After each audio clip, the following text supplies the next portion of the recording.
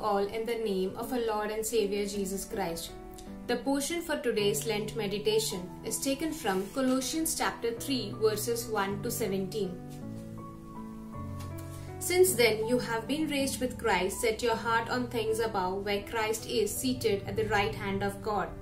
Set your mind on things above, not on earthly things. For you died, and your life is now hidden with Christ in God. When Christ, who is in your life, appears, then you also will appear with him in glory. Put to death, therefore, whatever belongs to your earthly nature: sexual immorality, impurity, lust, evil desires, and greed, which is idolatry. Because of this, the wrath of God is coming. You used to walk in these ways in the life you once lived, but now you must also rid yourself of all such things as these: anger, rage, malice, slander, and filthy language from your lips. Do not lie to each other, since you have taken off your old self with its practices and have put on the new self, which is being renewed in knowledge in the image of its Creator.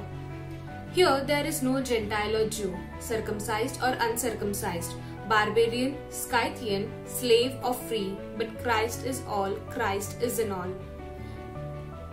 Therefore, as God's chosen people, holy and dearly loved, clothe yourself with compassion, kindness, humility, gentleness, and patience. Bear with each other and forgive one another if any of you has a grievance against someone. Forgive as the Lord forgave you. And over all these virtues put on love, which binds them all together in perfect unity. Let the peace of Christ rule in your hearts, since as members of one body you were called to peace, and be thankful. Let the message of Christ dwell among you richly, as you teach and admonish one another with all wisdom, through psalms, hymns, and song from the Spirit, singing to God with gratitude in your hearts. And whatever you do, whether in word or deed, do it all in the name of Lord Jesus, giving thanks to God the Father through him. I would like to give this portion a title of A New Life in Christ. First point that I would like to share is Lent, a time to start again.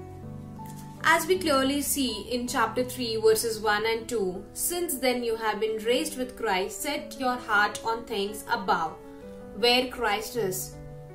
This portion is telling us in this Lent time, let's place our heart, our mind, our thoughts, whatever thoughts we create in our life, let's put them and let's set them where our Christ is.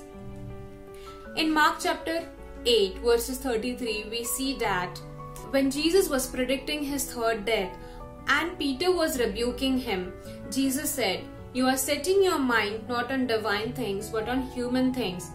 As we face temptation in our day-to-day life, let us try to set up our minds on Christ above. Time to start again. When the lockdown was removed and the restrictions were eased out, we started to live our life again. For example, when our phone gets hanged, the best solution that we have is to restart it. In this Lent meditation time, let's restart our life and think and try to set our thoughts on Christ. Setting on things above conveys that what God requires from us. These may include to obey his commandments, to help the poor and the needy, to stay away from the earthly desires, which is clearly mentioned in verses 5 and 8. Let's take this Lent season to change ourselves and to restart a new life in Christ.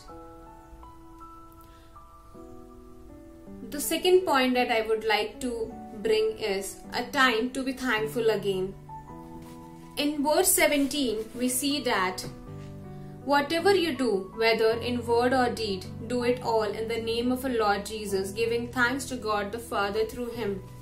We have to show gratitude to people and to be thankful for each day that we are living in. The more we are thankful to small things in our life, the more we will turn out to be more contented and satisfied. Paul says to do everything in the name of our Lord Jesus. In this Lent time, let's also remember all our frontline health workers who and be thankful to them. Let's take a moment to pray.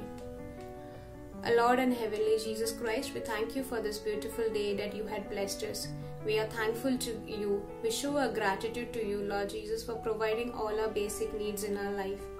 Lord, help that this Lent season be a blessing to everyone.